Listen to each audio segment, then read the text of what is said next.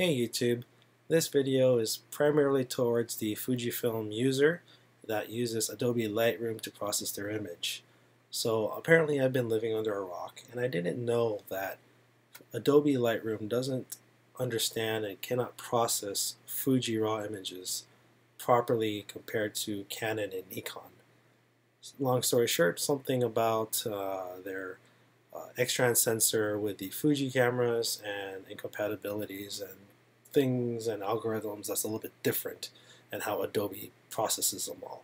So I've gone ahead and I installed a tool called Iridient X-Transformer. I have the plugin installed into Adobe Lightroom, and there's plenty of videos and resources out there on the web on how to install it. So I'll put everything in the description below.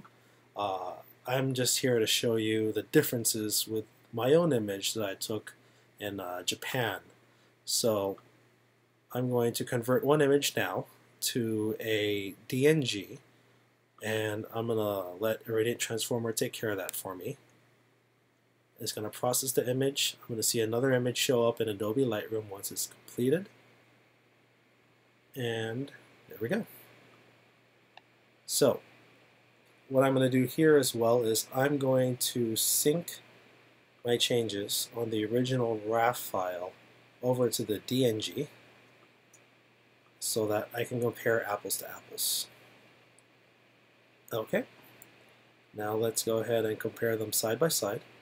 So the left side is the image that is straight from the camera. The image on the right, the candidate, is the converted DNG file. And you can tell by the watermarks that the tool left behind because I'm running in demo mode.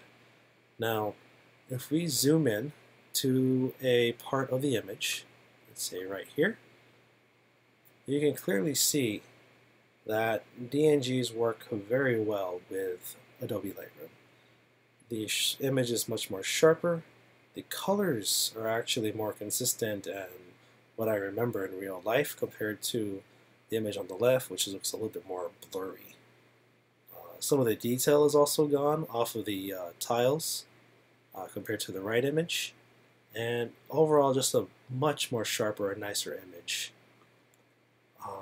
Now if we zoom out and we look at some foliage like this bush here, you can clearly see that the bush doesn't look like mush, and you can actually tell that this is a fence and it's not as blurry as the image on the left.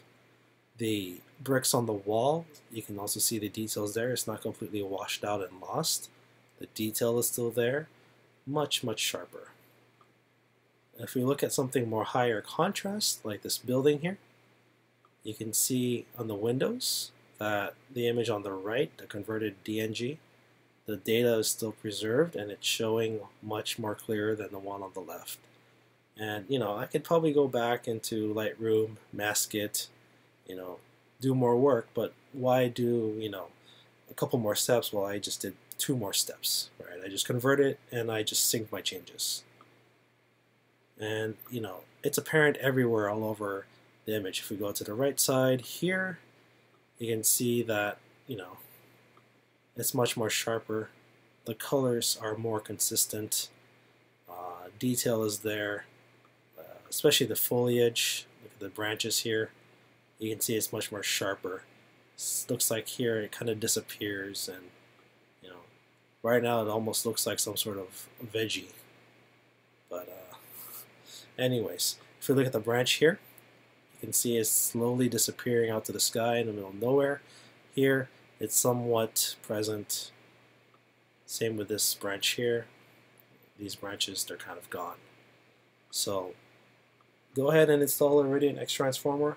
Try it on your own images.